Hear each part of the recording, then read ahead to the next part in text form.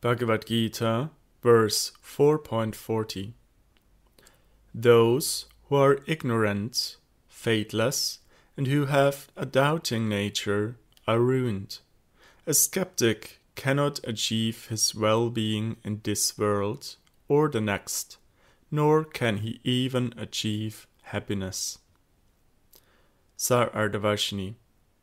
After explaining the qualification needed to attain transcendental knowledge, Sri Bhagavan describes one who is not fit to attain such knowledge. Agyaha means foolish, like an animal. Ashradada Naha refers to one who has knowledge of scripture but does not have faith in any Siddhanta because he cannot reconcile the contradictions between the various philosophers. Samshaya Atma means one who, despite having faith, still doubts whether his efforts will become successful.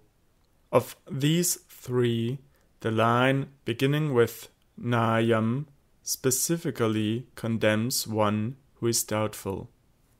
Sarardavashini Prakashikariti. After explaining the types of people who are qualified to attain transcendental knowledge and its subsequent result, Sri Krischna describes the ignorant who are not qualified to attain it.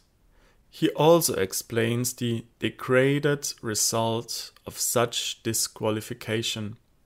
A man who is ignorant, faithless, and cynical perishes.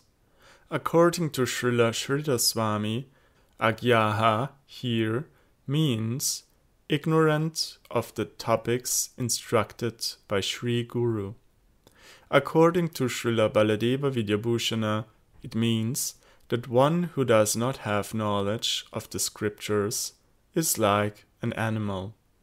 Those who do not have faith in the words of the scriptures, Guru, and the Vaishnavas are called Ashradhalu, or faithless. One who always doubts the instructions of Hare, Guru, and the Vaishnavas is called Samshaya Atma, a man of doubt. Such doubtful persons are more fallen than the ignorant and faithless, and they cannot attain happiness and peace anywhere, either in this world or in the next.